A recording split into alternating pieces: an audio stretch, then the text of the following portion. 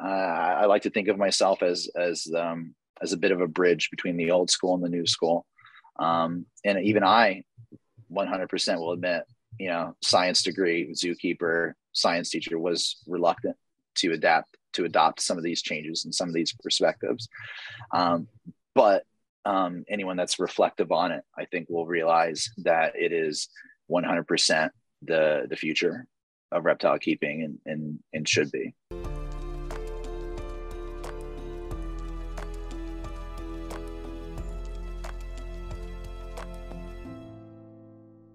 Welcome to the Reptiles and Research podcast, hosted by myself, Liam Sinclair, and Ellie Hills. Today's guest is Frank Payne, who is a breeder in the US who specialises in some obscure species, but species that he thinks will become more mainstream and are perfectly suitable for a reptile pet and are suited to captivity. So that's his criteria from which he selects species to work with. Now, he's got a fascinating philosophy as to why he chooses what species and why he does what he does. So we delve deeper into that philosophy into this episode, which is really, really inspiring to me as well. I find that sort of thing really interesting. A note to all the listeners, near the end of this episode, Frank gives us a tour of his basement and his collection, particularly his leap habitats.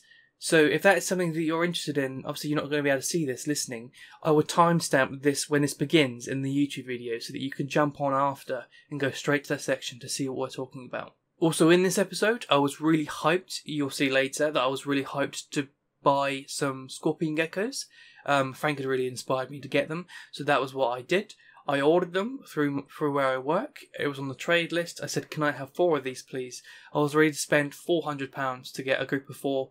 And what happened was someone waited too long to actually put the order through. And by the time they did it, they were all sold out. So I was fully invested into getting those geckos. It just didn't pan out for me.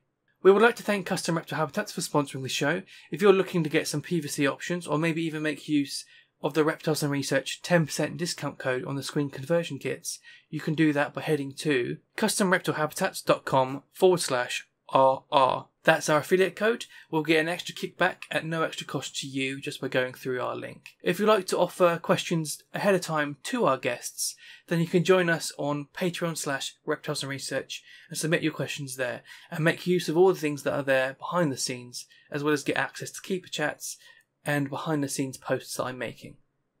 Without further ado, let's get into today's episode. Well, thank you very much for coming on, Frank. If people don't already know who you are, I'm assuming most do, but for those that don't, could you just go over who you are and what it is that you do? Okay. So my name is Frank Payne. I have been a reptile keeper and breeder for most of my life. I'm 39 years old. So I've always had reptiles. I was a zookeeper, a herpetology zookeeper during college and right out of college. And then I have been a science teacher, primarily biology, for the past 16 years. And so I've always kept and bred reptiles, but over the past number of years, I don't know exactly, it's started to increase into an actual business, which has gone pretty large. So it's myself and now my wife works full time for the business. And I am I kind of still do it when I get home from school, right? Which I just got home from teaching right now. Fantastic. And obviously, we can see you've got a lot behind you. You obviously have quite an interesting philosophy to picking your projects. To me, on the outside, it appears to you go for things that have the attributes to be a good pet, but are not necessarily mainstream. You try to market them towards that beginner person to make them mainstream. What are your main philosophies to what you do and why you choose certain species? Yeah. So that I would say is a very accurate description of how I try to approach things. So number one, I will only work with animals that excite me, that I find interesting, that I'm passionate about. But number two, I don't like breeding animals that are very, very common. Because there doesn't need to be another bearded dragon breeder. There doesn't need to be another ball python breeder, but there do need to be more electric blue gecko breeders or jewel lacerta breeders, in my opinion. So like you said, I try to go for animals that, number one, first and foremost, I find exciting in some way. And number two, that, like you said, will be good pets. I used to, on occasion, keep more very rare, difficult to keep and breed species, extremely niche things that maybe only a handful of people would be equipped to or would want to meet their requirements. But now it's just like I want, if I'm going to breed animals and sell them as pets or for other reptile breeders, I want them to be something that is well adapted for captivity, right? Because there are quite a few reptiles out there that are not well adapted for captivity. And maybe somebody like myself could have some success with them, but your average person probably cannot. So I like to absolutely, like you said, pick things that are interesting, that are different. And then I also try to, especially more and more these days, I didn't really start out with this philosophy in mind, but now I tend to only work with relatively small species, just because it's so much more rewarding to me, and I feel so much better about keeping a very small animal in a moderate sized enclosure as opposed to a medium sized animal in a moderate sized enclosure, right? It's not as enjoyable for me, and I just don't feel as good about it as I used to. So in total then, how many species are you currently working with? I don't know. Honestly, total species.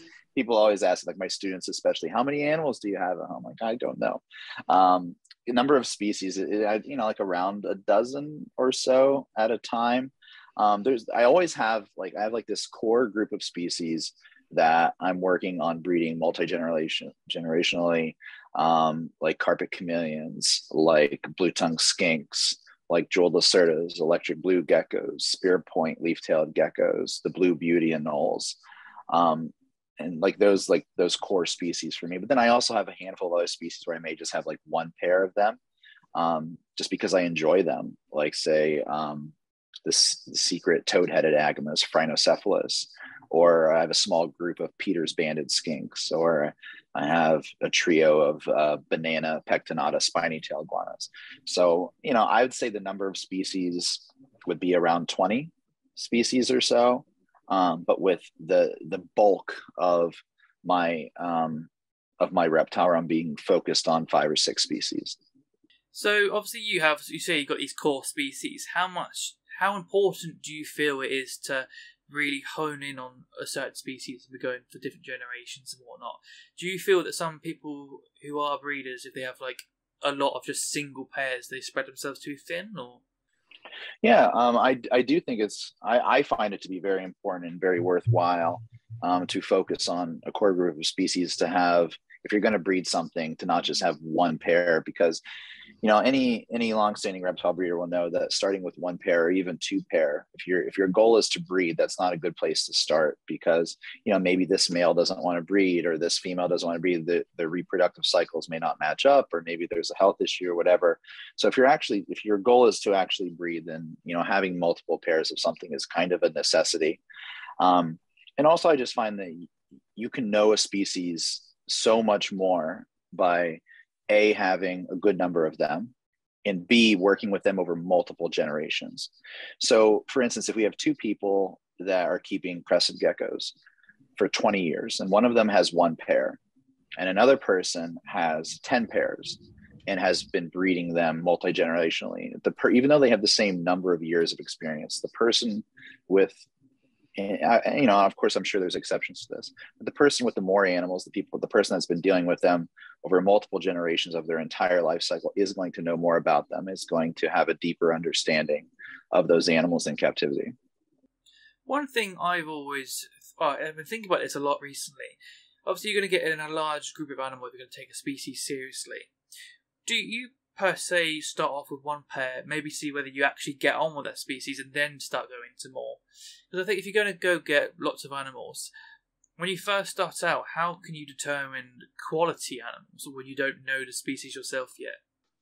Yes, that's a great point, and I do have that philosophy where I do tend to. So, like I said, I kind of have, I have my core group of species, and then I do have like a handful of other species, and it almost always starts out just as you described, where I will get one, maybe even only 1 animal or a pair of animals or 3 animals, whatever.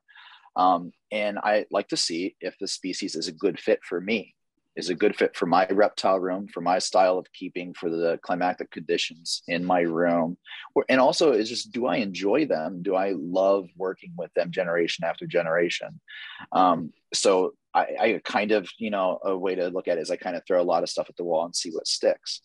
And it's okay, if a certain species, like all reptiles are amazing, and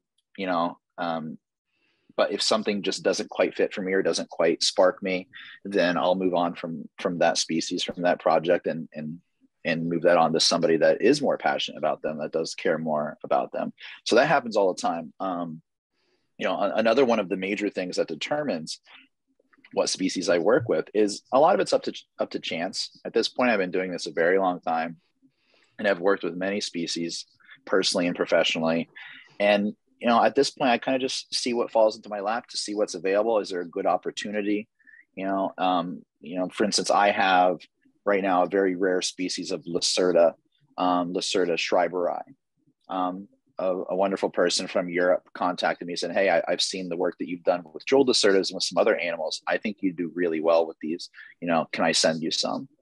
And he did. And I have them, and I love them. And I hope that I can make them available in the United States, because they're extremely rare, but they're like half the size of jeweled Lacertas. So again, like a 4 by 2 feet enclosure for a jeweled Lacerta is on the small side. But for this species, which is like 1/3 of their body weight, that would be a wonderful size enclosure for them. And they're just as smart and they're just as intelligent. So and fun to work with, I should say. So they're one that kind of fell in my lap. I wasn't looking for that species, but I just had a very good opportunity and took advantage of it. And hopefully it'll work out well in the long run. The same thing happened with my spear point leaf-tailed geckos.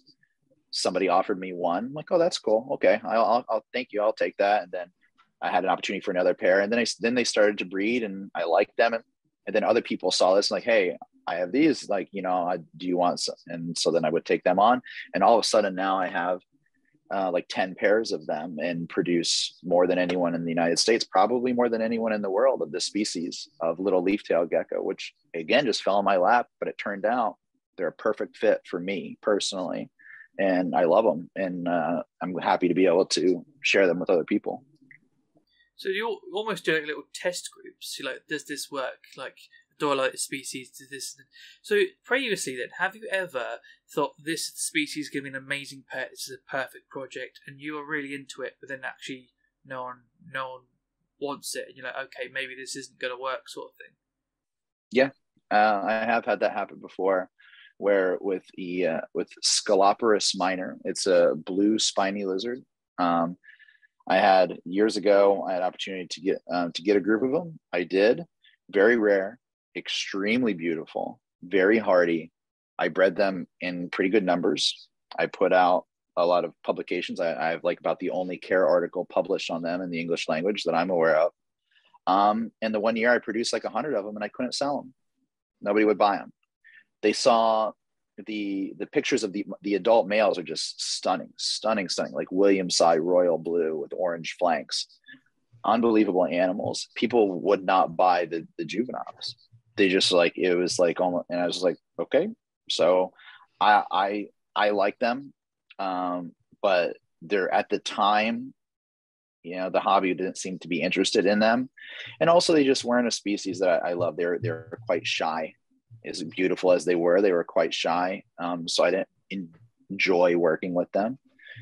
So I moved on from that project, and every once in a while I have people ask me about them.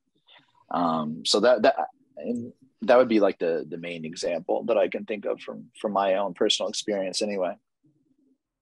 So it almost is like you go for that test phase. You like produce a pair and try to sell some offspring. Do people actually want these? And slowly, again, like our previous guests have said, that you ought to slowly phase yourself into it. There's no point buying like 10 animals and then realizing you can't do anything with it. So if you're serious about it, I always tell people, if you're serious about a breeding project, you need at minimum 6 or 7 pairs, ideally 10 pairs. But that's not what you start with, right? That's if you're serious about breeding them. but you don't figure out if you're serious about breeding a species from the get-go. That's something that has to develop with time, that you have to learn for yourself. And I do think that sometimes people that get excited and are kind of newer to the hobby, like just jump in a little too quickly, and then there, issues can arise from that. Do you find that people try to call themselves a breeder way too quickly? Like what you're saying, having like 6 pairs or whatever, that's what I would say you're a breeder now. I mean, I've got like a pair of Mexican black king snakes here and then babies in between, but I don't call myself a breeder because I've just paired 2 snakes. So do you feel like a lot of people are desperate to have this breeder status and jump into that before they get to that stage? Yeah, and I do think that people that are desperate to be labeled as a breeder are, not in all cases, but I do think in many cases are doing it for the wrong reasons. I didn't become a reptile breeder to make money. It ended up becoming a nice little family business for us, but that was not the point. I've just always just loved reptiles. So here's the thing: like I'm have a nice little business now, but I'll probably never be profitable based on the amount of money I've spent on reptiles over my life. Like if I actually took into consideration the past 30 years, 35 years before things became profitable, man, I would never crawl out of the red. It's just not what it's about. And I think people want to jump in and become profitable and make it their business, their life's work right away. And I understand that. Like, man, what a dream to work with reptiles for a living. So I get why people want to do that right away. I've never seen anyone be successful where that was their first goal, where that was number one. Every person that I've ever seen where that was number one goal, it just didn't work out long term. It has to come from a place of passion and a place of caring first. And I do think there's a lot of that. There's passion to spare in the reptile industry and the reptile hobby. But yeah, I do think that there's, sometimes the wrong emphasis is placed on being a breeder. I definitely think it's a problem where a lot of people rush in and then they very quickly get burnt out and overwhelmed with it. It's very easy to get burned out and overwhelmed with it. Like as we scale up, as we have scaled up, like with my wife and I, and it's, I'm almost 40 years old and I've had reptiles for nearly that entire time. And I've been breeding them for close to 30 years. And I start to like think about that sometimes. Like there is no such thing as a day off. There's no such thing as a day off when you have a collection this large, when it's your business. If your business is live animals, there's no such thing as a day off. I used to travel a lot. I don't travel a lot anymore. Like we take weekend trips and stuff like that, but like we would take 1 week, 2 week, vacations all the time. And now it's almost impossible to do that. And so there's a lot of sacrifice involved in it too. And, people see the potential for, working with the animals they love and possibly making money, but it's not your typical 9 to 5 when you're dealing with live animals with needs. You definitely have to have this sort of drive. It almost like, how would you describe it? It's almost like if it doesn't give you that sense of purpose, then you're never going to want to stick with it long term. It's innate. It has to be innate. I do this because I almost feel like I have to. Like there is nothing else for me. Like there is like I love teaching and I love education, but for whatever reason, reptiles are my thing, and they have been my entire life for as long as I've had memory. It's in me. Like if I wasn't able to do this as a business, I would have 1 or 2 animals. I've never in my entire life not had an animal, had a reptile. It's just who I am. And I think that there are plenty of people in reptiles that feel the same way. I don't know what it is, but there is something. It has to be innate. It has to be a part of your identity, I think. I saw a paper where there was like this affiliation with animals. It was considered like genetic, and then that would make so much more sense that a certain group of people were genetically more predisposed to being like the herders, farmers. And you see the same thing with like people who are like just drift towards combat sports. You'd imagine like these would have been the people that were the combative people and groups and things like that. There's a lot of things that would make a lot of sense for.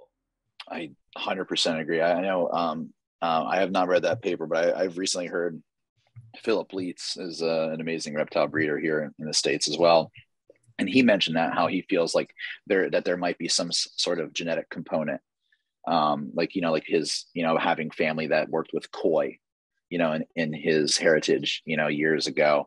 Like my dad was not like me with a focus on reptiles, but he was an animal person. Like he always had animals, and it wasn't just dogs and cats. Like it was a reef tank, it was reptiles here and there, it was birds. It was just I would not be at all surprised if there's all sorts of interests like that, like sports, like our hobbies that have, for whatever reason, some genetic component. I'd buy it. Do you want to jump in with anything, Ellie, before I talk over you and drown you out? No, no, I think I'm good at the moment. Well, I think the species that there's two species that I'm absolutely drawn to that you produce, and that is scorpion geckos and the giant anoles. The scorpion geckos are my cup. I'm very much an arids person. I like my arid stuff, and the scorpion geckos are something that I have been really interested in. Are they, temperature-wise, are they quite high temperature? Do they like high air temperature, or just a lot of radiation? In my experience, and I'm not an expert on them, I've been doing well with them, and in my experience, they like it hot. They do well when it's pretty hot, but it's also relatively easy to do. Like my room is a cool room compared to most other reptile keepers that I know, a larger scale, because I am primarily a tropical guy. Like my number one, my first passion and love with reptiles is chameleons, and after chameleons is geckos. But I do have a very small number of arid species, but scorpion tails being one of them. And like, as far as I'm concerned, you have great taste, and I'm doing everything in my power here in the States to, over the next couple of years, make them to be a mainstream animal, because they are a wonderful pet animal. They are a wonderful pet gecko. They are some of the most bold, some of the most, like, I don't want to say tame, but most like confident and calm, and some of the best display animals. Like, they are out 24/7 all the time. You can reach your hand in and they just hop on. They display with their tails all the time. They have so many wonderful behaviors. And snout to vent, they're 2 inches. They're like 5 centimeters snout to vent. So they're very moderately sized. And they're just an awesome animal. And I held back almost everyone that I produced this past year. A couple I did send to a zoo, to the Staten Island Zoo, and a couple I sent to a friend. But other than that, I've kept them all. And I've been putting out some care information and some like videos on them, and people are just going nuts for them, because people are finally starting to discover how charismatic and how wonderful this species is. So I can't recommend them highly enough. And I'm working hard right now to make sure that they become a more common pet species in the future. You say you're working hard. What steps, what game plan have you got to make a fringe species more wanted mainstream? So I think that one of my strongest qualities is that I have good taste when it comes to what animals will be a good fit for the hobby.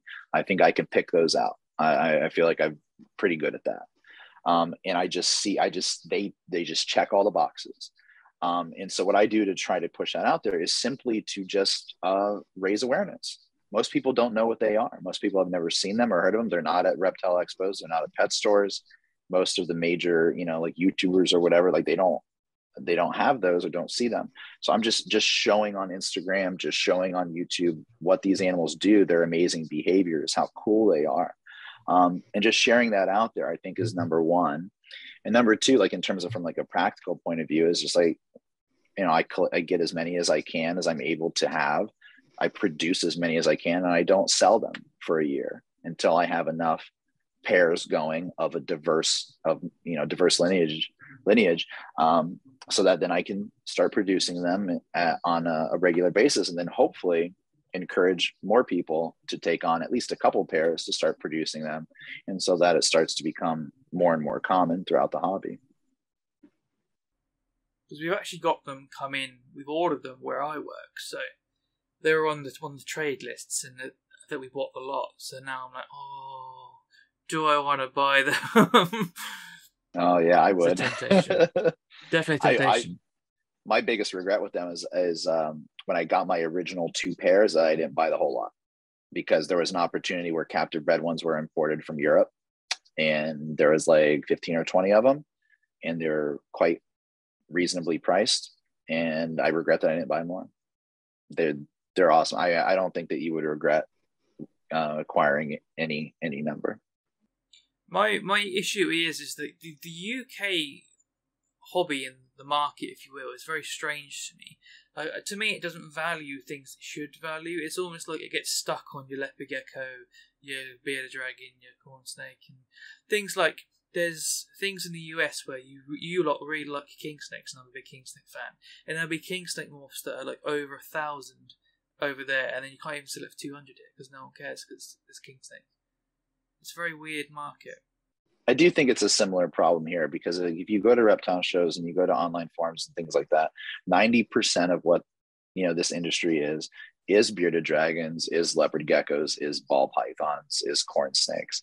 It's just that the market here is just so large, and that so like that 10% is just a larger number of people. So we're able to have people like me doing more kind of fringe stuff, and still find other people to get them. So that's just my perspective on that bit, because I do feel here that it's very much like that as well here in the States, where 90% of it is bearded dragons, ball pythons, leopard geckos, crested geckos.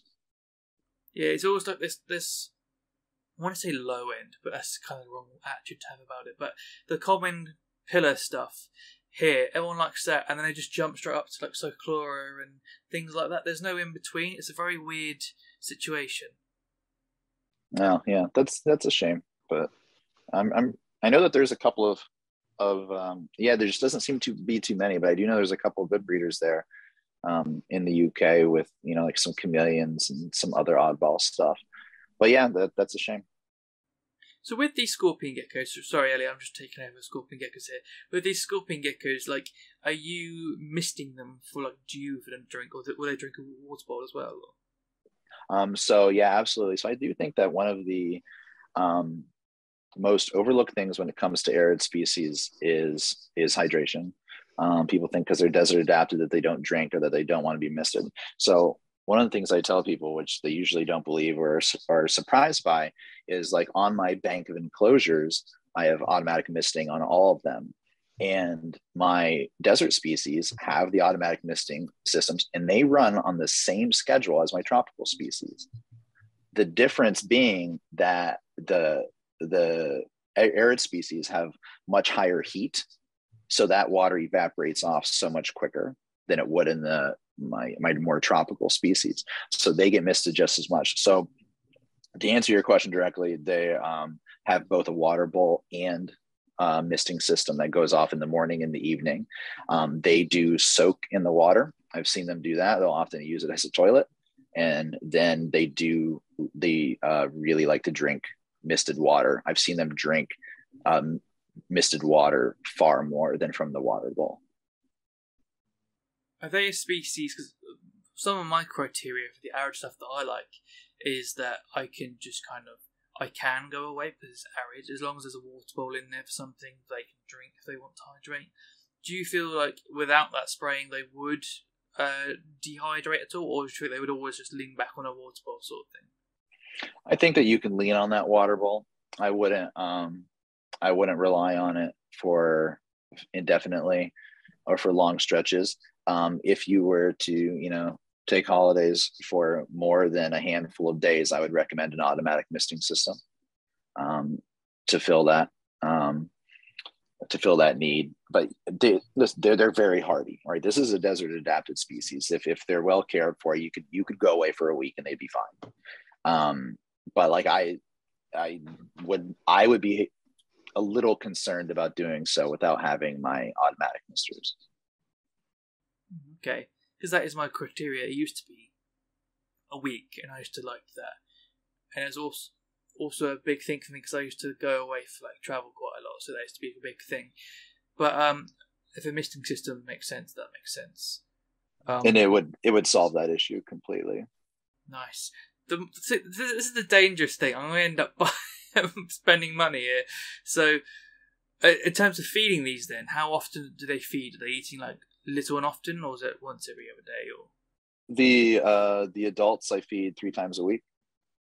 3 The times. juveniles, yeah, that's primarily all my adult insectivores are fed Monday, Wednesday, and Friday. If I feel they need to be fed more, I feed them more. But quite honestly, I found that with Monday, Wednesday, and Friday, sometimes I have to skip a day because I notice them getting too full, like too, I don't want to say obese because I don't let them get obese, but I can start to see that they're filling out a little too much. So 3 days a week, I find for most insectivores is a good schedule. The juveniles, I tend to feed 5 or 6 times a week. This literally fills every criteria for me. This is one of those. They're a wonderful species. If desert animals are your thing, my gosh, like, especially you have like a big enclosure like you have behind you there, and you get a group of them in there. They have wonderful social behaviors. They're so much fun.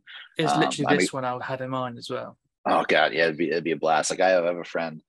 He makes big enclosures, PVC enclosures, and he has like 3 of them in like this, for them, a giant enclosure. And they're just awesome. And I can't wait to go see, because like I said, I have some animals that I produce at the Staten Island Zoo, and I can't wait to go and see them on display one day, because they're the best thing about them is that out and about quality, right? This is that you can handle, like, they're not an animal that's amazing because like they're so simple, like a crested gecko, or that you can hold them so easily like a leopard gecko.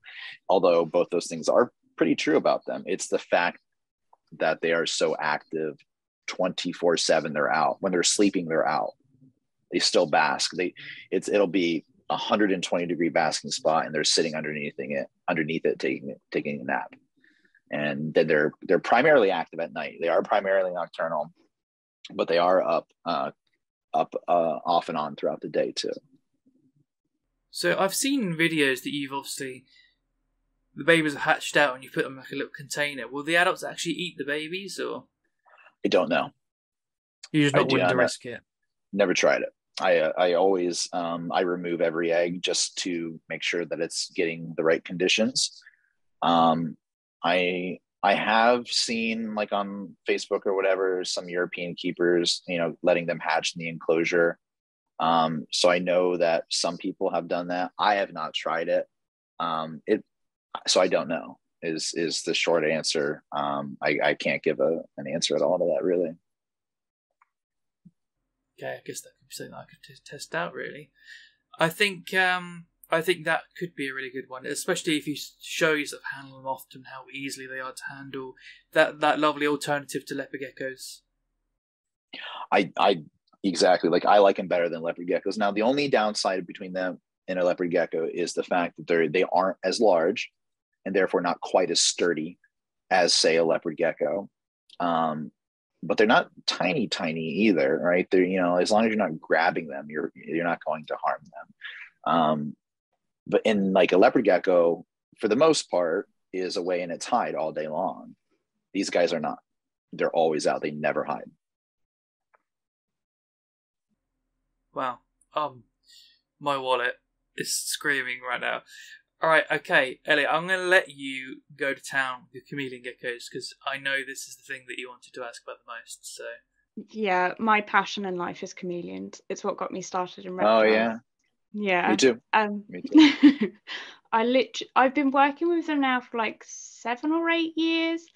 But I have, since I was like 14, been obsessed with the carpet chameleons. But I cannot find them in the UK. Yeah. So that's the shame. I do have people from the UK message me every now and again, like, hey, do you know any UK breeders? And I'm like, I'm sorry, I don't. Yeah, there's a reptile shop in the UK that is potentially having a shipment in from Madagascar. Mm. So they said that maybe F2s would be available at some point. So I'm like, fingers crossed.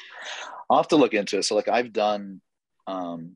exported my animals to other countries before now. So it would definitely be possible to get carpet chameleons to the UK from me or from another breeder. There's a long lead up time. The paperwork is fairly expensive, so it wouldn't really be worth it unless it was a fairly large group of animals. So that then like maybe it could be like through a shop, you know what I mean? So it would be much more expensive than a wild caught import, but it is possible. So maybe that can happen one day. But they were, they're my primary chameleon species. I've kept so many at this point, but they're my primary one. And they were the one that literally sparked my interest in chameleons. Like I always loved reptiles. I had like an iguana or green anoles and things like that. But then I remember seeing the first time that I saw a carpet chameleon, which is on the cover of Chameleons Volume 2 by Henkel and Schmidt, which is, an old book from the 90s. That was one of it was a Volume 1 and Volume 2. They're still quite wonderful books, paperback by TFH. And there's a female carpet chameleon on the cover. And I remember the first time I saw it, it was just automatic in love. And, I was like, I forget how old I was, like maybe like 10 or 9 or something like that at the time. And one of my very first chameleons was a carpet chameleon. Unfortunately, a wild caught one. Didn't know very much back then. Didn't do well. I got very lucky that when I started getting into chameleons on a little bit more, when I started to kind of ramp things back up again after college, the main breeder of carpet chameleons in the world lived an hour from me randomly, Kevin Stanford, and he is the one that kind of like figured out their recipe, so to speak. I was very lucky to find him, and he set me up with my first captive bred animals. And then I realized, just how wonderful they are. And I've just had them and a good number of them ever since. And they're by far my favorite chameleon species to keep and breed. I do think there are other ones that maybe perhaps make better pets just because they're larger and live longer. But I also think that carpets have other things going for them in that they're small size. So a carpet chameleon in the largest available chameleon enclosure is like so cool because like it's a small animal in a very large habitat and it looks great. Whereas like a panther chameleon or a veiled chameleon or even a Jackson chameleon in that same size enclosure, it's quite frankly, it's too small. Right. I don't know what you guys have over there in the UK, but like here, our largest standard size chameleon enclosures are 2 foot by 2 foot by 4 foot. Right. So like 2/3 of a meter, 2/3, but they're not, that's what everybody says to keep panthers and veils. And it's too small. It's way too small. Like these are animals that like with their tail are approaching that in length. And so, and that's honestly the main reason, like why I bred panther chameleons for a while, and they're awesome animals. I don't keep them anymore just because they're too big. They take up a lot of space, and I don't feel comfortable keeping a male in a 2 by 2 by 4 enclosure. Whereas a carpet chameleon, the same size, chameleon, like if we're going snout to vent length and we're comparing like the ratios of the sides of the enclosure, like a smaller enclosure is actually bigger for them. So like, and they're just as hardy as panthers and just as colorful. And they're just, I love them to death. They're the best chameleon. I think as well, they have the perk that the females are pretty as well. Because Yeah. I think it's so sad that you see the adult male panthers and they're hundreds of pounds, and then the females are literally throwaway. You cannot get rid of them. Can't sell them. Yep. Like I all the time, like the biggest, like, and not a lot of the breeders of panther chameleons here in the United States, they're selling males for $500-$600. Mm-hmm. And again, and they're selling females for $200 or $300 and not being able to sell them at literally half the price or 1/3 of the price. And, with carpet chameleons, again, like they look just as good, oftentimes better than the males. So I can sell the females for more than the males. And so but both are very desirable. Males live longer. They're not quite as attractive. but females are more attractive. But you know what I mean? It's you're absolutely right. That's such a big, check in their favor. So you mentioned, do you work with any other species of chameleon at the moment, or is it just carpets for now? I do. So I work with one of the more rare species that are available, the lesser chameleon furcifer minor, which is a relatively similar species to the carpet chameleon, at least the females are. I was able to acquire a good number of them as an imported group from Europe, the only legal importation of these animals since 1994. And I acquired all the bloodlines that came into the States, and they have a lot of the same positive attributes as carpet chameleons. And I produced quite a lot of them, had a good amount of success with them, put a lot out into the hobby. My family and I moved to a new location, and I sold almost all of them, practically all of them. And I kind of paid myself into a corner where now I didn't have enough. So now I'm like playing catch up, where it's like, I'm basically starting from scratch again. And when it's a species that literally no one else has, like every animal that exists in this country at this point came from animals that I produced. And so like that's hard, but I am still working with that species, and hopefully I can get their numbers back up again here in the States. I'm working with a couple of other, I have Furcifer campani, the jeweled chameleon, which again, it's similar. It's in that genus Furcifer, but it's even smaller than carpets. It's even smaller than minor. I have just a couple of them right now. Hopefully we'll get more. And then I have a pair of Jackson's chameleons that I just have more or less as pets. Again, something that kind of just fell in my lap. They're the largest and most impressive Jackson's chameleons that I've ever seen in my entire life. These are the true Kenyan ones. They're not like the ones that, if you see like the ones that come from Hawaii, which are quite small and stunted, probably due to inbreeding on the island of Hawaii. These are just absolutely massive animals. They're like, they're both about the same size. The male just has horns. They're very nearly the size of a panther chameleon, and they're just incredible. So I have those as basically pets just because they're so awesome. And so, yeah, really I'm just focusing on the smaller Furcifer species, lateralis, campani, and minor. I have a adult Jackson chameleon. I think he's the Kenyan one as well. He's Awesome. Getting on in his years, bless him. And I was looking at, I really like the pygmy chameleons. They're really tiny, social. I worry that the UK market won't appreciate them because they're so cute and tiny, but they're not colorful. They are. I've had some species and quite, speaking from our market here in the States, it's not, the market's not there. I don't work with them for a reason. It's one of those things where people want them when you don't have them, but like it's not, it's a sad but true state of affairs where if it's not colorful, good luck.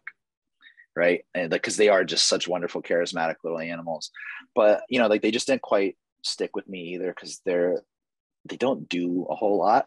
They kind of like they're so small and so cryptic and so sedentary that there's just not a lot going on there. Like they're not very dynamic.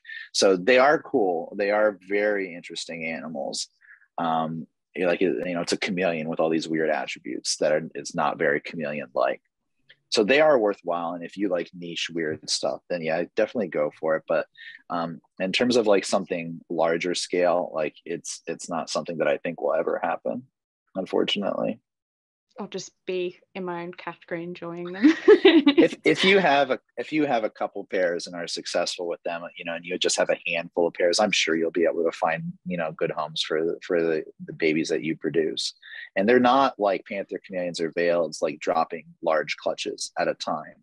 So even if you have a couple of pairs, most of those you could probably keep yourself and just kind of keep your own hobby going year after year.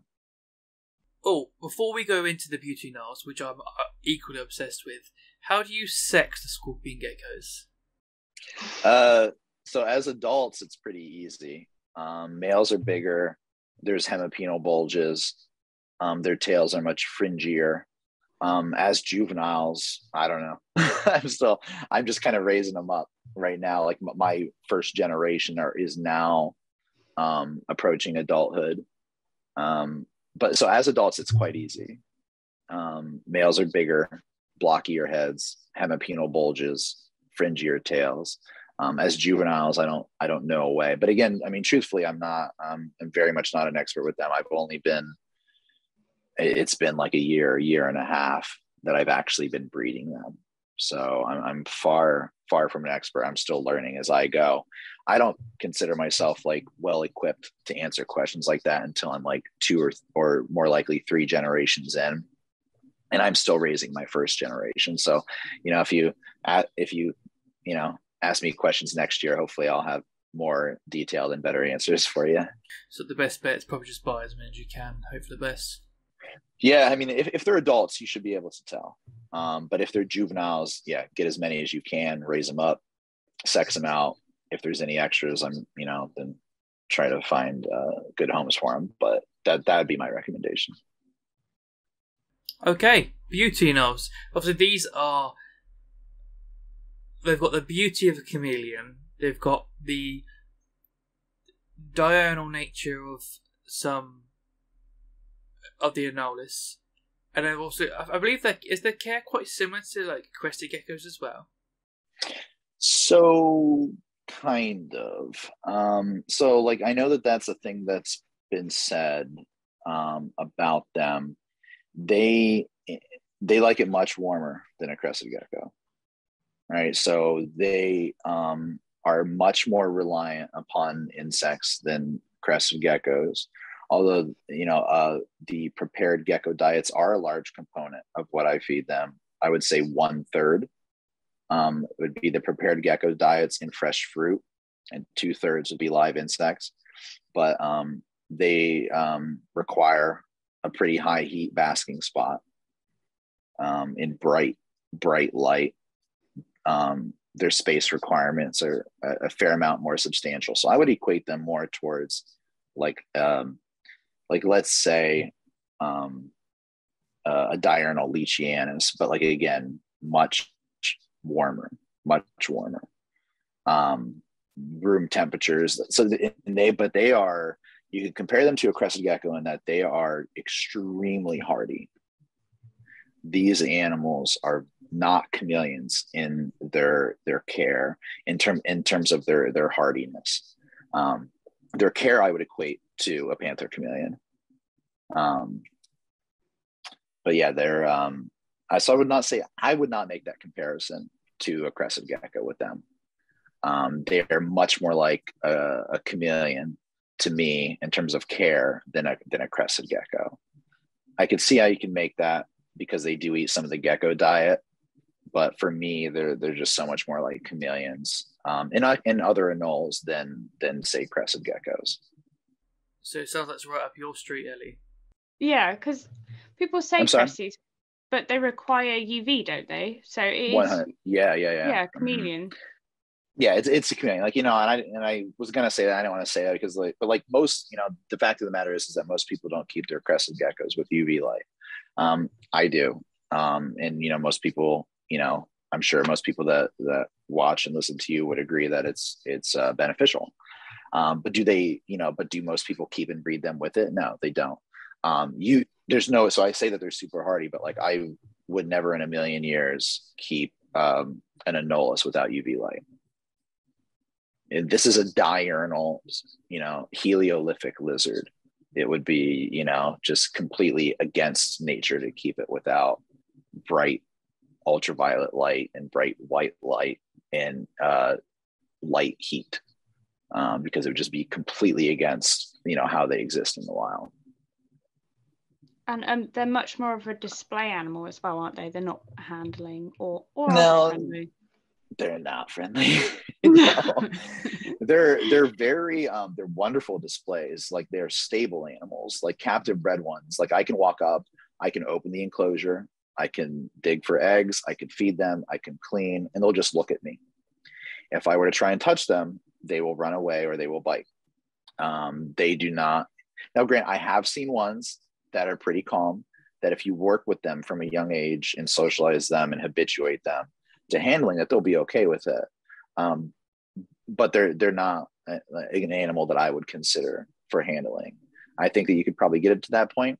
One thing about them is that they're extremely intelligent, right? There's one of them is smarter than every crested gecko put together on the planet. And they're much smarter than chameleons too, in my opinion, and from my experience. Anoles are more akin to iguanids and monitors in terms of intelligence level, probably smarter than most iguanids. They're sharp lizards. They pick up a lot. You can see what they observe. They're keyed into things. This is a very intelligent animal. So there's a lot of cool stuff that you could do with them in terms of larger habitats and enrichment and stuff like that. They're a species. One thing I will tell about them, one thing that I discovered about them, like speaking to their intelligence, is of all the species that I've ever kept, they're the species that requires variety in their diet, where they will just not like starve themselves to death, but they won't eat a lot if you are trying to feed them the same thing again and again. You throw in something new, and they just, again, like, you can see the head cock, you can see the eyes looking, you can see them thinking, and they'll just go for it. Like they want variety. You put in a type of fruit that they've never seen before, they'll go and investigate it. You put in an insect that they haven't seen before, they go and investigate it. You feed them a lizard, which is a very large part of their natural diet, then they go right for it. So yeah, I would say that they want a variety in their diet, and I think that that's something an intelligent animal, would do. So, do you think that a lot of their coloration, like diet, plays part of that, or diet and temperature and stress and climatic conditions? Yeah, all of that together, what plays a role in their coloration. And they aren't that neon all the time, right? They are most of the time, but if they're cool or if they're stressed, then they may not have that coloration. And also if they're calm too, it'll be the same color, just like kind of more subdued, just like chameleons, right? And that's why I equate them to chameleons so much, is like people see these pictures of panther chameleons and carpet chameleons, and it's a rainbow. But of course, like in, people like myself that keep them, it's like we tend to take pictures when they're real fired up, when they're excited, when they're really showing off for whatever reason. And so like them, like the chameleons, you don't always get the fireworks display. You get it enough for sure where it's completely worthwhile, but their color changing ability and regularity is just as much as your average chameleon. I believe there's quite a few genes floating about for them as well, isn't there? For Anoles equestris, yeah. As far as I know, for this subspecies, for the equestris podior, there are none. No genes, like no recessive genes that have been discovered yet. For the equestris, Ron and Heather are working. They have the genes of Anoles. They're like the pioneers when it comes to the genetic breeding of Anoles equestris. But as far as I know, there's no podior is such an unbelievably rare thing in the hobby, and also quite rare where they come from. It's like this tiny little island, off the coast of Cuba, and that's the only place where this subspecies is found. Aren't they like critically endangered as well? Something along those lines. Yeah, I think so. I know that I don't know the exact classification, but I do know that they are very, very rare. Better start making space, Ellie. Yeah, but I very much believe in them, as candidate species, as a good fit for the hobby, long term, and like, if I can say one good thing about myself, it's that I know how to pick them. I know how to pick species that are not quite there in the hobby, but should be. And like I said, like I got some of the very first captive bred ones in this country. I only had the money to purchase 4 of them because, these animals are thousands of dollars a piece, and so I don't have unlimited funds to do this. So I was only able to get 4. And so I just, I'm kind of behind that way, but things are going really, really well with them. And they're a species that are just so easy to keep and so wonderful to keep. And once you get them dialed in, once you figure out exactly what they want conditions wise, they're very prolific too, and quite hardy, and their babies are hardy. Like every single egg hatches, every single baby lives. Are they a species where they're like just constant high humidity, or they like to like dry out and then a humidity spike and then dry out and a spike? I always, for almost everything that I keep, I try to follow cycles of humidity, just like cycles of temperature, just like cycles of light, where we have, high humidity at night, in the morning, in the evening. And then as the sun is out, as the heat increases, a lot of that dries off, right? Even in species that are like very tropical, very high humidity locations, it's very hard to duplicate that safely in captivity for reptiles. Amphibians, seal them up, high humidity, good to go. They like it like that. You can't, in so many cases, you cannot seal up a reptile enclosure and make it humid all the time. The artifacts of captivity, make that in the confined space, it's a recipe for disaster, like with mold and bacteria and things like that, and stagnation. So I definitely try to follow humidity cycles where for pretty much all my stuff, I'll mist and rain very heavily in the morning and in the evenings. But the other thing is like, you can't be afraid with them and with chameleons, like, to water them, because captivity isn't nature, and in almost all cases, there's never enough. We're always fighting against a lack of humidity in captivity, almost always, if you're keeping well with good ventilation and so forth. So you're always fighting that, and so would need to maybe water these animals more than they would in nature, than they would if you were able to keep them outdoors. Because like we're inside, there's climate control, whether it's heating or whether it's air conditioning, it's drying out the internal air. And then you have all these lights on top of them, drying things out further, evaporating, dissipating the atmospheric water. So that's one of their main requirements, I would say, is very high water. I let them drink often and deeply. I literally had a question, I've just blanked. Oh, what size enclosures are you obviously keeping them in? I'm keeping them in the largest leap habitat that's available currently, which is 22 inches wide, 17 inches deep, and 36 inches tall. And that is adequate for a pair. I'd like to be able to keep them in larger. One thing I'm going to try to do, I was trying to see if I can combine two leap habitats, because like one of the cool things about them is like their sides and their back are made of coroplast, this plastic polypropylene material that can be modified, that can be cut. And I want to try to rig a thing where I can like cut out the side sections and fuse these two together, so I could double that space eventually. But yeah, currently it's the largest size leap habitat. Okay, so they don't have like massive. Obviously, always go as big as you can, but they're not out of reach of a lot of people who may not have like huge amounts of space. They're not giant animals. Like they are giant as far as anoles go, but this animal is smaller than a bearded dragon, right? It's smaller than a blue-tongued skink. It's smaller than these commonly kept species. Yeah, so that's definitely not out of reach. Like, again, think of it like keep it in the biggest chameleon type enclosure that you can get your hands on. And do you keep the males and females together, or you can move them apart? I keep them together, yeah, all the time. They're very social animals, and the way that they breed is quite interesting. They lay one egg every like 7 to 12 days or so in the peak breeding season. So they're almost constantly laying an egg and then breeding, laying an egg and breeding. I've witnessed zero aggression or dominance or threat displays between a male and a female. I think they are quite social lizards. So yeah, I do keep the breeding pairs together year round. Obviously, with a species that obviously has lizards as a major part of their diet, how often are you including lizards in their diet?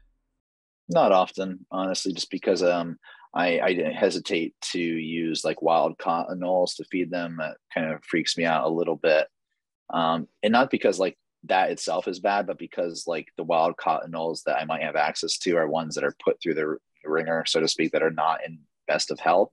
Where, you know, if I lived in Florida, let's say, and there are wild anoles all over the place, I'd be catching them and feeding to them every single week.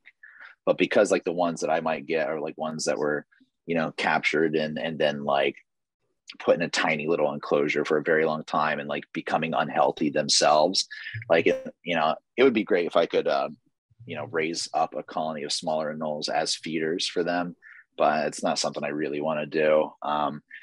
Oftentimes, like the only times I'll do it is if I have like a baby lizard that's born, you know, where it is not going to thrive, or it's born still, then I'll feed those to the anoles so that isn't wasted.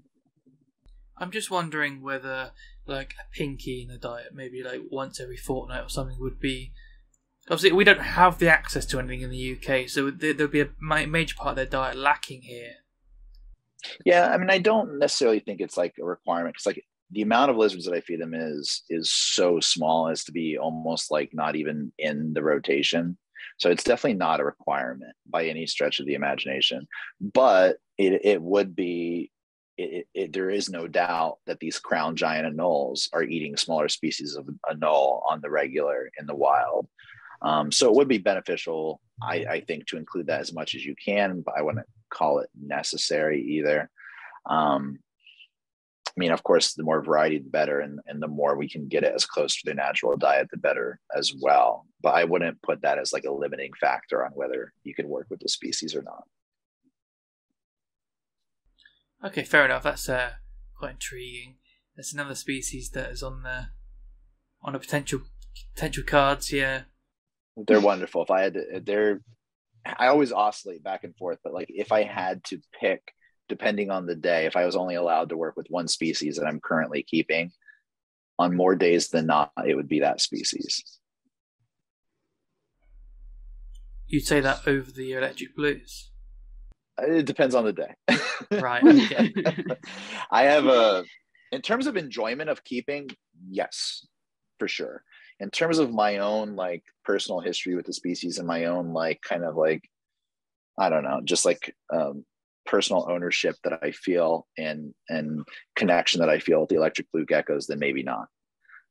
You know, electric blue geckos were the species that changed kind of my perspective on reptile keeping, that made me realize that I could make contributions, and also that they were the species that launched what I was doing as a hobby into a business.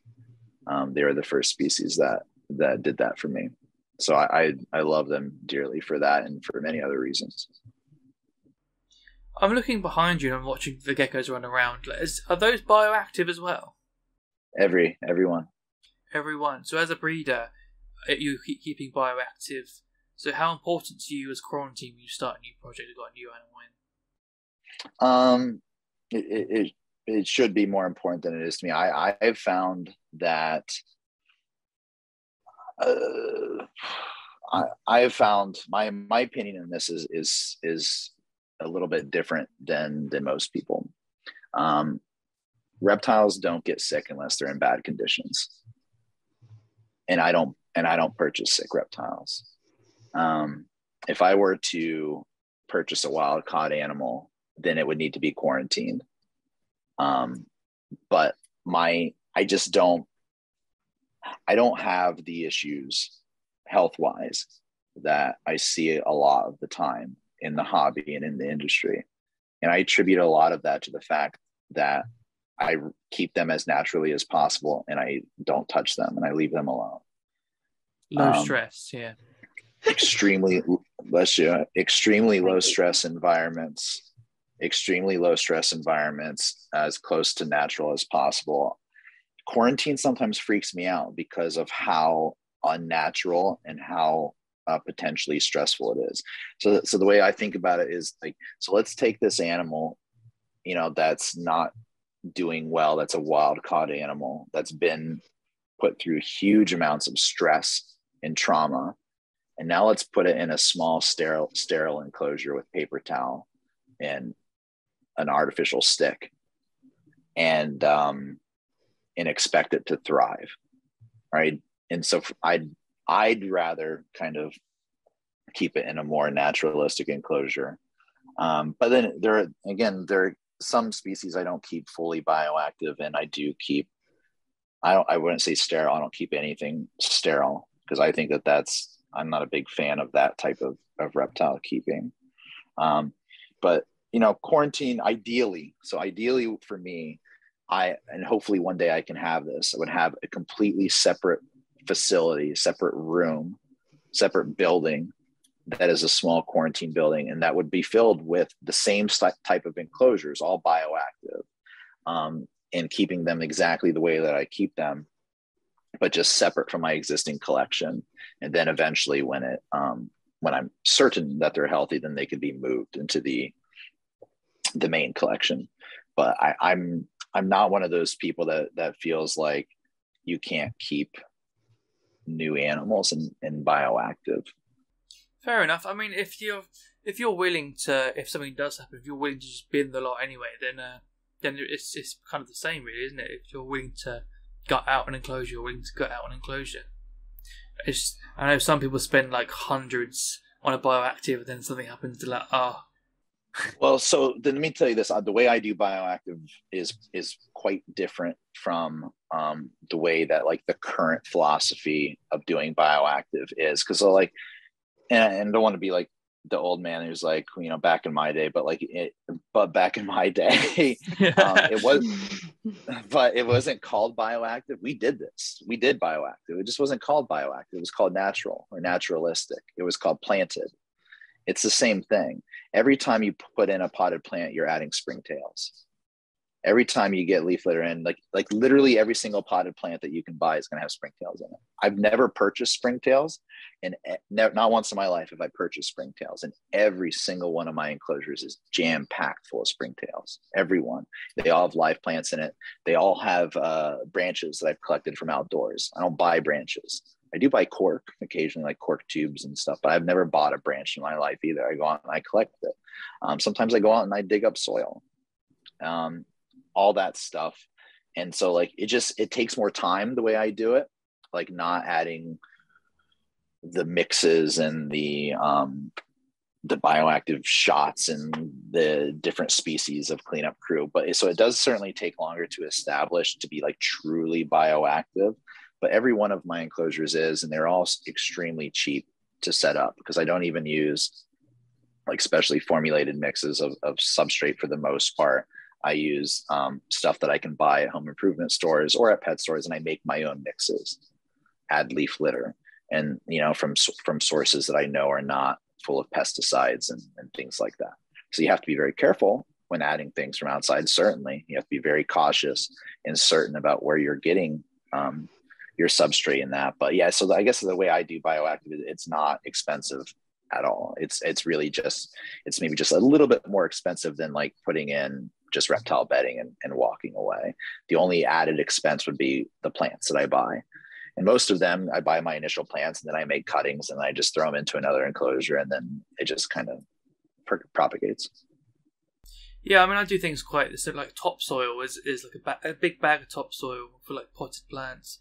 I will use that. I did that in bioactives before I went a lot of arid. I mean, all this branches, this oak is from the garden. Like, I don't really buy a lot unless the best stuff out there. It looks 10 times better than what you would probably buy in a reptile shop, and saved you who knows how much money. A lot of money. I'll tell you that. Well, it actually works. So when it sells it, I can tell. I know how much money I'm saving. Yeah, exactly. So what kind of depth are you keeping this substrate at? Quite minimal compared to most people as well, honestly. 3 inches.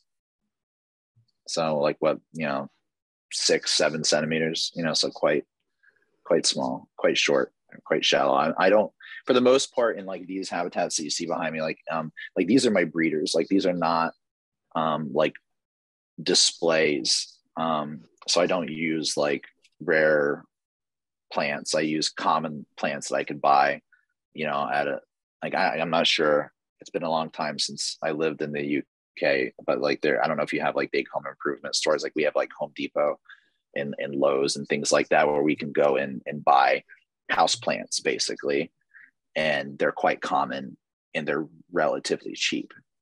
Yeah, we've got like home base and things like that. Yeah, it's the same thing really. But yeah, you can go buy all that. I mean, once you've bought pothos once, you don't need to buy it again, do you really? That's a fact. I spent, it was over the summer, I pulled out so much pothos out of these, so it's like almost a bane for me right now, because was spending so much time pruning it, where I've mostly removed pothos from my enclosures just because it grows too well. It's like it just doesn't stop. Like it's the hardiest plant in the world. I would like take cuttings of it and throw it in my turtle pond when I used to have it, and it would just grow in the water. Like you can't kill this stuff. I've even had it grow in the arid setups. Yeah, I mean, like I've never seen a plant where you could completely let it get bone dry for like a month and have it be this wilty, ugly looking thing, and then pour water on it, and then 2 days later it looks great. Like there's just no other tropical plant that can do that. And it's really a wonderful species too, because it's a diet for a lot of herbivorous reptiles that are from like the Solomon Islands, like from New Guinea and those regions where pothos is endemic. So like back in the 90s, when the only captive bred Cerutia, the monkey-tailed lizards, were wild caught, I made, I did pretty well for myself, and I acclimated every one of them on pothos, because that was a major part of their natural diet. And so that's how I would wean them on to like the unnatural lettuces and things like that they wouldn't typically see, as it was all, they would have a pothos thing in their enclosure, and I would just rotate, pothos out, let it regrow, put it back in, they would mow it down, and so on. So it's got its great uses for sure. Yeah, we've got one at work, and he will demolish all the pothos plants we put in there as well. Yeah, that's one of those things when I read that that it came from the Solomon Islands, and that it was endemic there, and that it was a natural part of their diet. That was a big click for me and my husbandry of that species. So, do you have any other species that you're like, that's a potential target for me, that fits my criteria? I'm becoming more and more into like the leaf-tailed geckos. So like I started with like Ebanawi, and and I've kept Euryplatus in a zoo setting pretty extensively, but now I'm starting to get into them more and more. I'm into different species right now.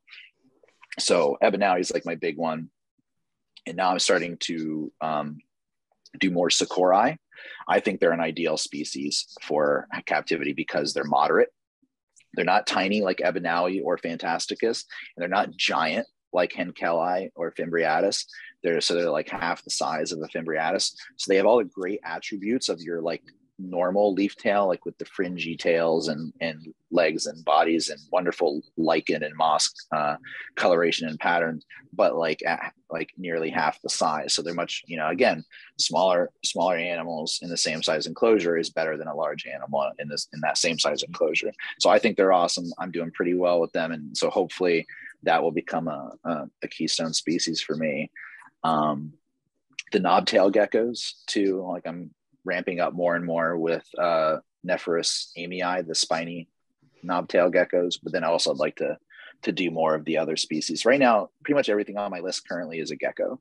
I really like geckos. I think that they're some of the hardiest and some of the easiest to maintain species, and they're such a wonderfully diverse group too. So there's so much. There's something for everybody's tastes and preferences and interests. And so I just think that geckos are probably where I'll continue to expand in the future. If I do expand, I'm getting to a point where I don't know if expansion is a thing that's going to happen anymore. I might just maintain, because it's just me and my wife. I think there's quite a few snakes that would fit your criteria as well. Not a snake guy. I'm not. I love snakes. I've worked with so many species as a zookeeper: venomous, non-venomous, giant, tiny, rare and common. I love snakes. They're not something, I don't know, for whatever reason, I've just always been 100% been a lizard guy. I've had the odd snake here and there, and I think that they're wonderful animals. They don't quite spark that for me. There are a few species that would fit in here. They just don't do enough for me.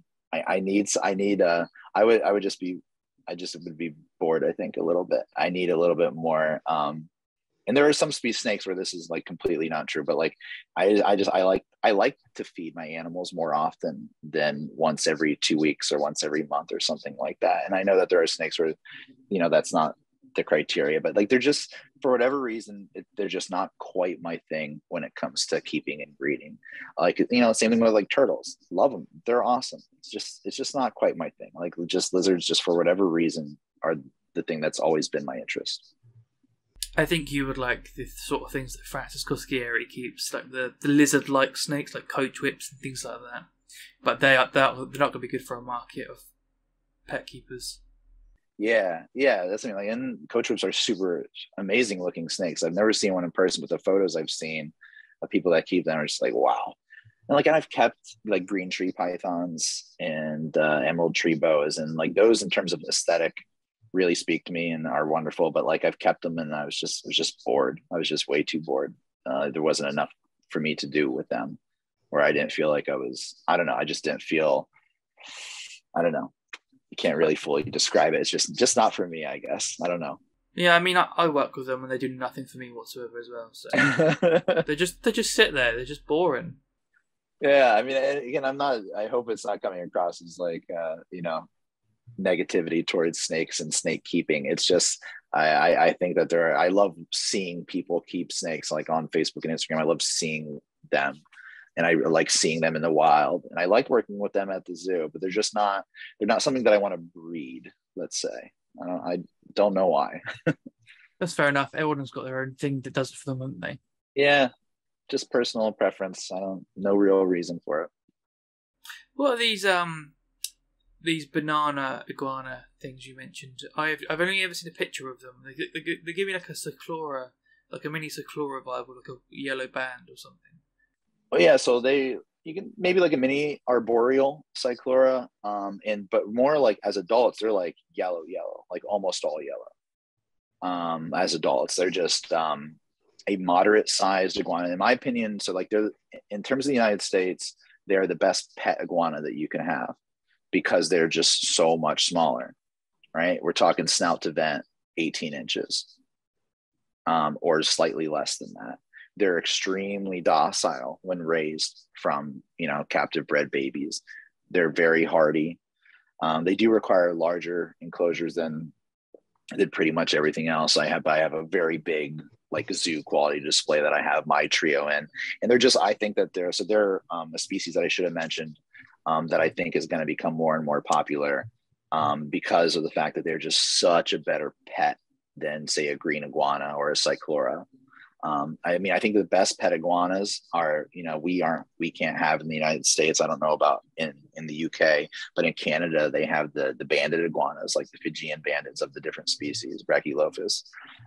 They are a little bit smaller than the bananas. And I think that they seem to be like the best pet iguana, but like, due to legal reasons, we can't have them in the US. So for us, I think that the banana pectinata iguanas are definitely the best. So check out, if you even look up more pictures of them, because like their bodies can be like 100% bright yellow. Wow.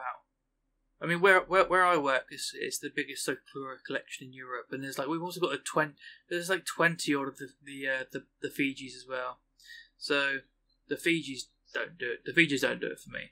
They're not as nice as I thought they were going to be.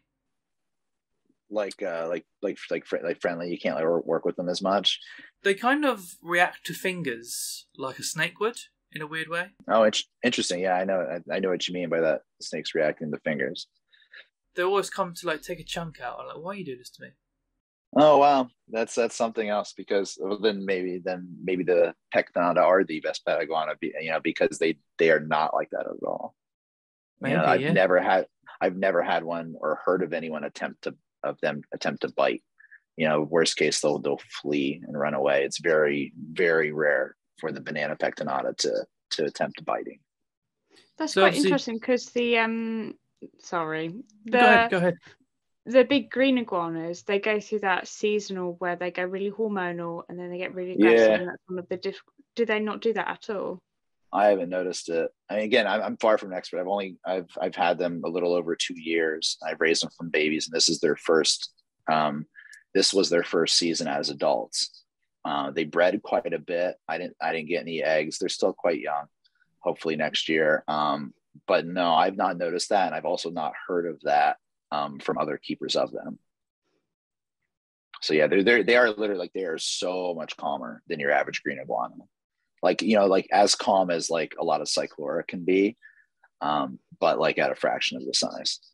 With the cyclora, actually, I find they go through phases of being absolutely psychotic as well. So I think I worked with a handful of them at the zoo, and one of them was like a dog, and the other one would literally just, oh God, he would just, it was really funny. So he lived in this really nice outdoor enclosure for half the year. And he knew us by face, the zookeepers, and so people would be milling around his enclosure all day long, and he would just ignore them. They didn't mean anything to them. And he would see us in a crowd and just bolt towards us, trying to kill us, because we were the ones that went into his habitat, like cleaning and feeding and so forth. Like he was a monster. yeah, it is very much like that. It was funny because like he just couldn't care less about anyone else, but he picked us out of a crowd, and he knew us because he knew we were the ones that were going to go in there and mess with him and bother him and mess with his territory. I find the same with you and Ron and Heather. It all kind of merges almost. Yeah, for sure. Yeah, well, I mean, like there's only so many species available, and there are only so many that make that are good candidate species for keeping. Right, because there are a lot of reptiles that are just not well suited for keeping, or so either A, not well suited for keeping, or B, don't like fill a demand. Right, like let's say like small. There's a million small brown lizards that would make wonderful pets, but that would never that there is no real demand for. So it kind of has to. There's only so many that kind of check all the boxes. And so like people like myself, like Ron and Heather and, a few others, like there is definitely a lot of overlap. Are there any other Anole species that you are looking to work with, or? I would like to work with the false chameleons again, the Chameleolis, like, or, that's what their former genus was. I think they're back in Anoles now, but like the Cuban false Anoles, or false chameleons, I should say. So they're awesome. I worked with them at the zoo. I had a couple pairs personally many years ago. I'd like to get them again because they're like the same size, slightly smaller as the blue beauties as the Cuban Anoles, but they're so mellow. Like, man, they're like the most mellow and calm Anole out there. They're like to the point of like, are you okay? You don't move that much. Like you can just pick them up. There's just no aggression whatsoever. And they just have this wonderful squamation. It's like like their skin is just like, it's saurian almost. It's incredible. So I'd like to get those going again. I've worked with a number of the smaller species of Anoles. They're ones that they just don't quite do it for me. I find them to be very flighty and timid.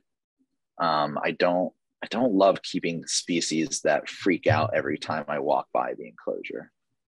That's not enjoyable to me. It's not enjoyable for them. Like I need to be able to walk by an enclosure without an animal hiding. If even if you have a captive bred animal and you walk by and it hides from you, then that's not like a great fit as a pet.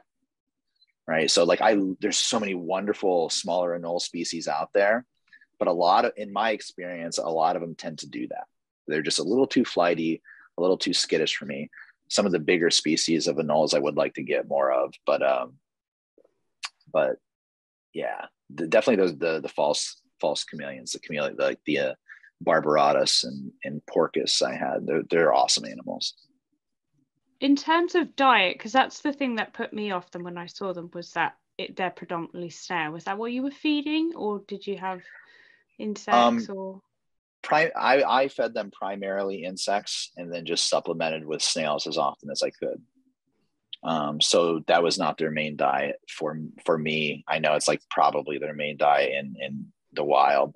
So again, just like with in my opinion anyway, just like with the larger crown giant anoles like the blue beauty, even though they are going to be eating a good number of lizards in the wild, I don't think that that's a limiting factor for keeping them in captivity. And so it is true for those types of anoles as well. So yeah, they're probably primarily mostly eating that in the wild. I think that as long as you can find a way to incorporate it regularly, then I think that you would be fine. Maybe some gals, that'll work. The giant African land snails. Oh yeah, we can't. I don't think we can have those here. Can you get those in the UK? Yeah, cold climate for the win. Yeah. I don't think that we're like legally allowed to have them here.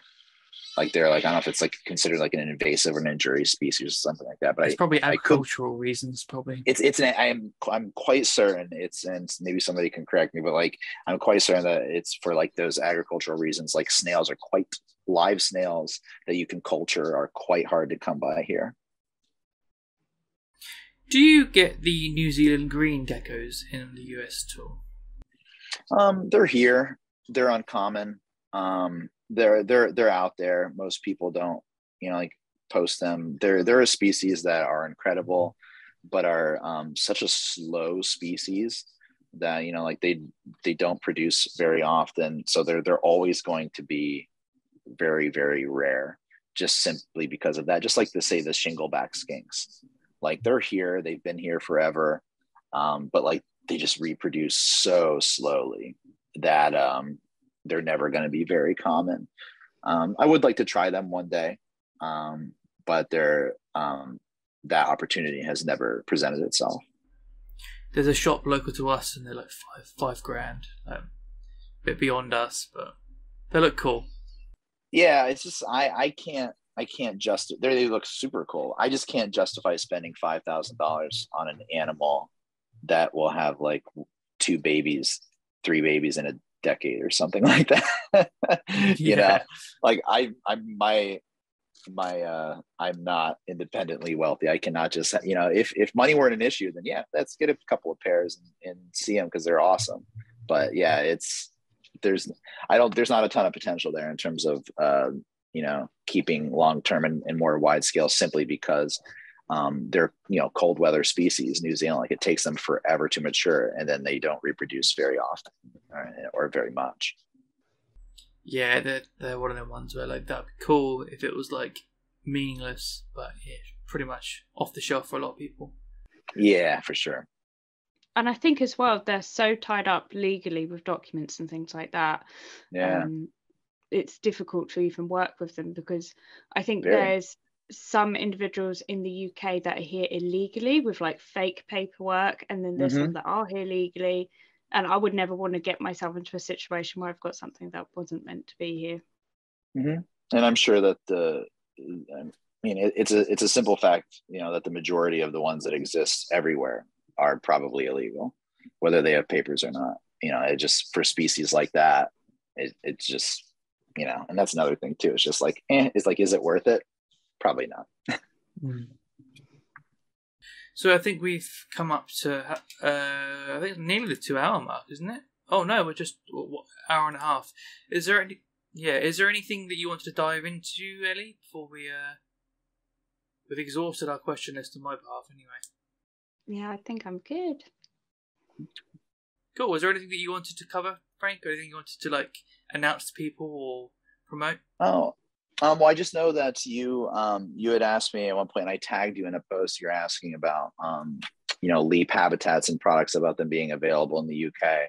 And it's funny you mentioned that when we first set up this interview, but then like literally this week, the first shipment landed in the UK for leap products. I think it's Charterhouse Exotics, I believe, are like the currently the only distributor in the UK. So the leap habitats that I've mentioned a few times, which I'm an advisor for and a consultant for the brand, they are now available in the UK. They're starting to be available in Canada, and have been in the States here for a couple months now.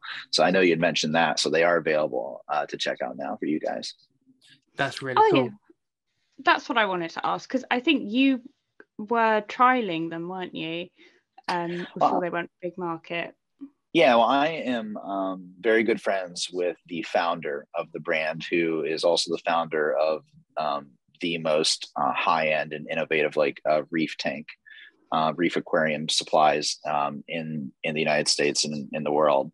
He's a reptile nut like I am, and he's only like an hour and a half from me, and we're both chameleon guys, and became friends over chameleons. And he got this idea for these types of enclosures and this type of system of reptile keeping, and just simply, so he's the engineer that knows how to make all these things, and has the companies behind him to be able to do this. And then he knows like how long I've been doing reptiles, so I've just been like a helper, I would say, a consultant for the brand. Like, like, Frank, what do you think of this? What do you want out of this type of enclosure? And I would just give my opinions and my advice. Like, I like this, I don't like that.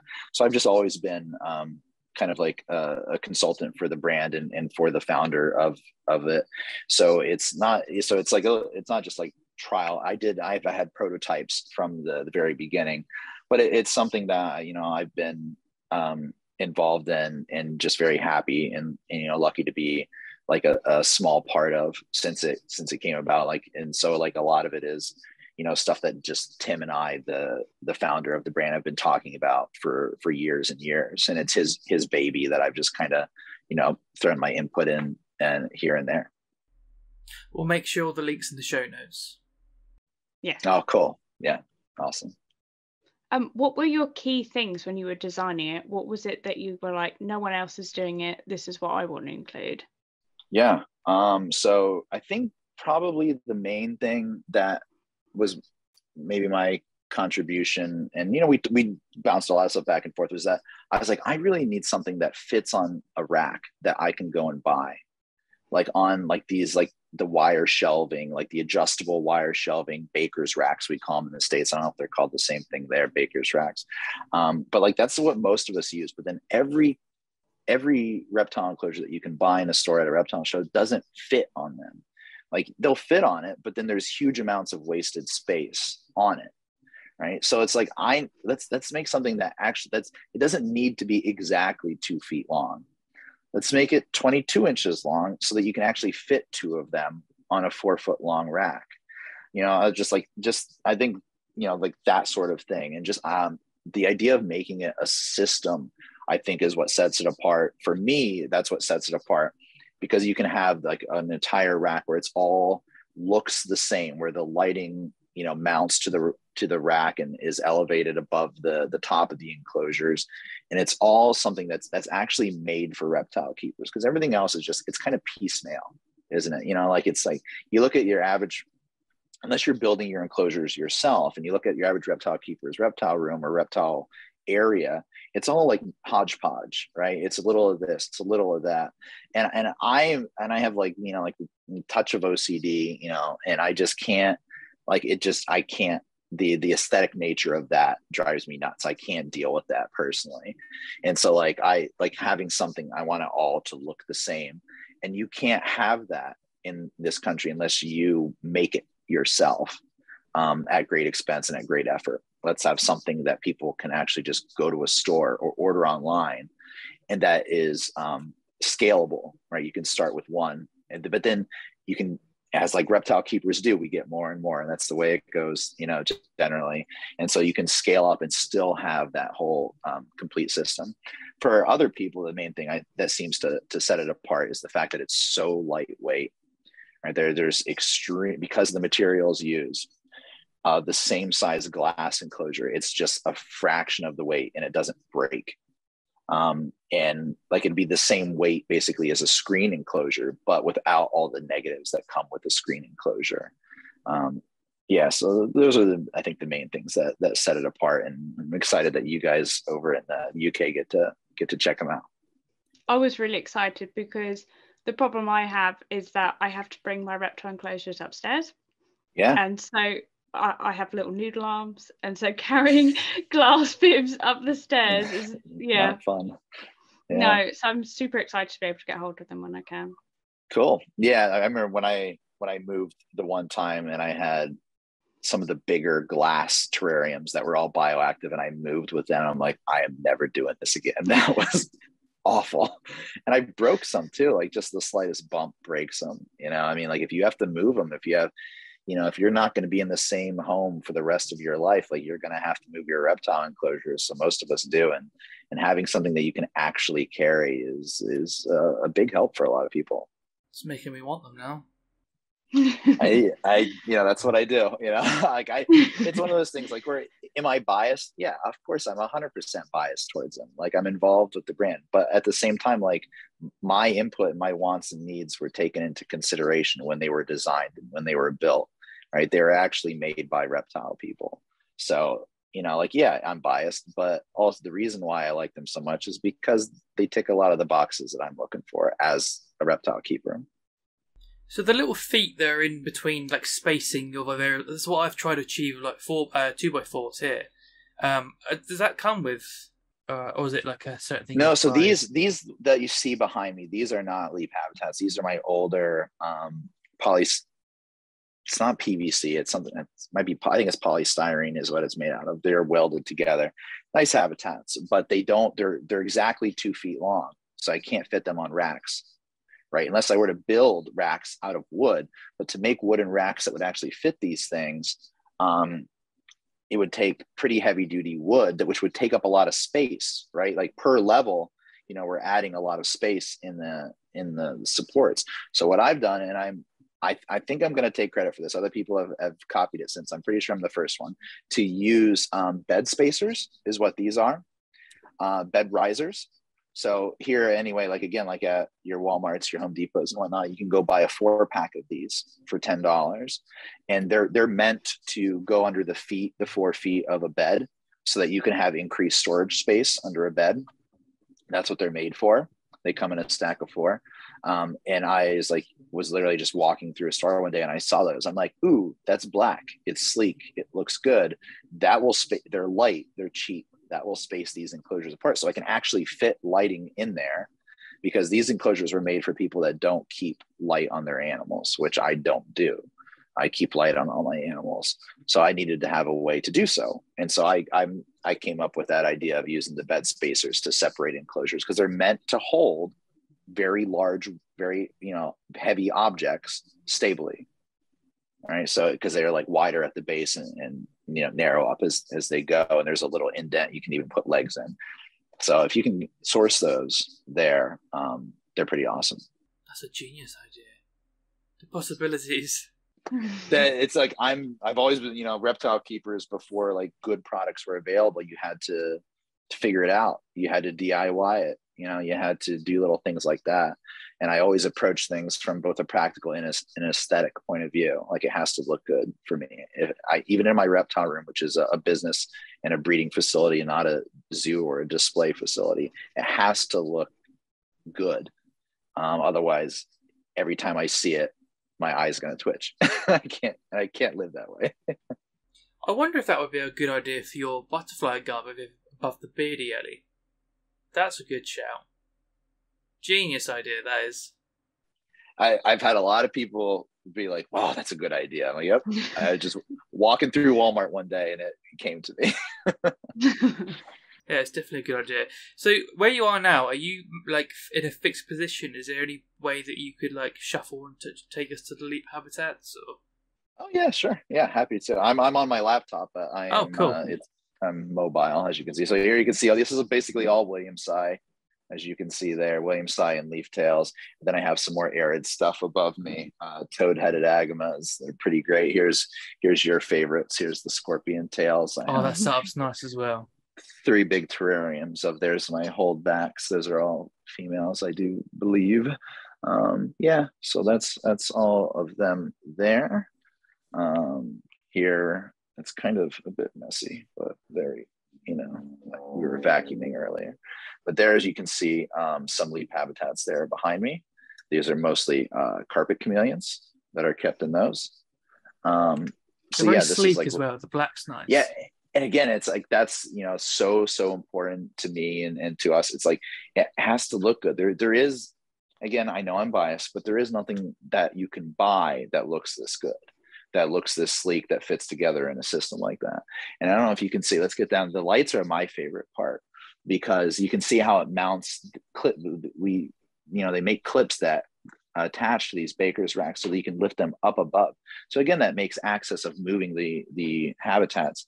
They come with these punch outs, so that it's part of the design where you can actually punch those things out to put in a misting nozzle in there. So again, no other enclosure comes with that. So again, it's little stuff like that, like what do you want as a reptile keeper, and that's what we came up with. So there's a whole rack of them. Again, that's all carpet chameleons there. That's really nice. Yeah, that's like your dream right there, really. Leap Yeah. habitats and carpet chameleons.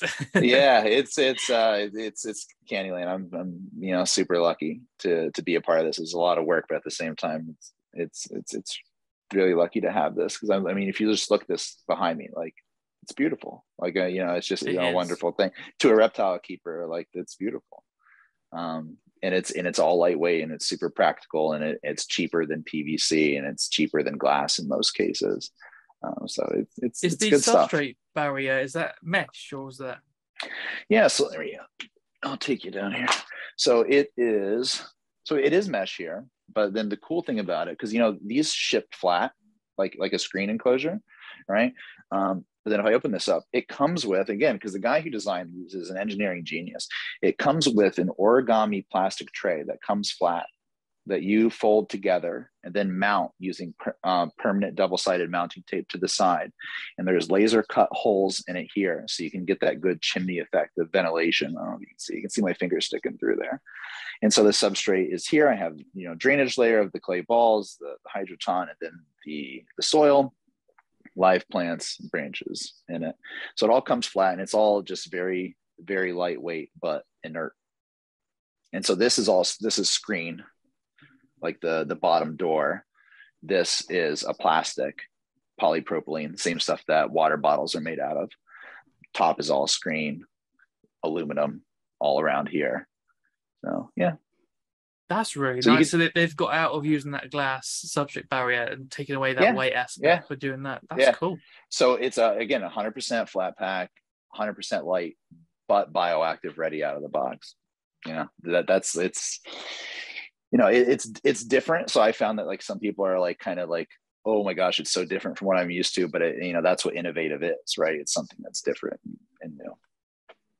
Yeah. I love this new move towards single doors, because one of the things that you're like looking at the exoterrors, it bugs me that you see the line down every single one. Yep. Yeah, so like I said, like for somebody like me who is perhaps overly concerned with aesthetic, like it that stuff drives me nuts. And like having this big open clear door on every single enclosure, and also like in terms of maintenance, like so like my Williamsite ones, my Gecko ones that are here, because they're PVC, the way the doors, are on a lip. So there's this gap like of solid around them. So like it's kind of hard to access them and like really see the whole thing and get into the whole thing. But like with this, I open up that door and it's like the whole thing is easy access, and it's like so just easy to see, so high visibility. And then it comes with like the printed background too. It has like a tropical background on it. I know they're working on ones for like desert and maybe some other things too. Nice. Yeah, so you definitely have to check them out. That's a Cresty project for you, Ellie. Yeah, that's my Christmas present sorted. Yeah, I kept I am keeping crested geckos in one of the bigger leap habitats, and to be able to see true crested gecko behavior, like because these like crested geckos, like they bask, like they're out a lot. Like one of their main years ago when I worked at the zoo and we created a gecko exhibit, we consulted with and worked with Dr. Aaron Bauer, who's like the foremost like gecko researcher in the world. And he and I learned from him that crested geckos, as a natural defense mechanism, go out onto the very thin branches of trees as their roost, because Leachianus can't get them there. And Leachianus like feed a lot on crested geckos in New Caledonia. So it's very natural for a crested gecko to be out on thin branches all day long 100% visible, because that's actually like more safe for them than in a nook and cranny, which a lot of I know they do go in nooks and crannies that are too small for Leachianus, but for an adult crested gecko, that'd be hard to do. So it's really cool seeing them bask out on a ficus on those thin branches all day long. It's really neat to see. So almost there's this counter to how most people keep like their cresties, like cork rounds and like bromeliads. It's kind of not really like how they evolved to live. No, I mean, the cork rounds, I'd say, is fair, is good. They do certainly utilize crevices in the wild, for sure. But they do, at the same time, they do also utilize thin branches as well. So, like, both are good. That is cool. Right, that's more money that's gone into my brain now. So far, it's cost us money on the leaps. It's cost us the giant anoles and the scorpion geckos. Scorpion tails, yeah. And the chameleons. Sorry. And the chameleons. Yeah. God, it'd be dangerous if he was in the UK, wouldn't it? Yeah. Right, have you got anything else to dive into, Ellie, or you? Well, thank you very much for coming on, Frank. It's literally been an amazing episode.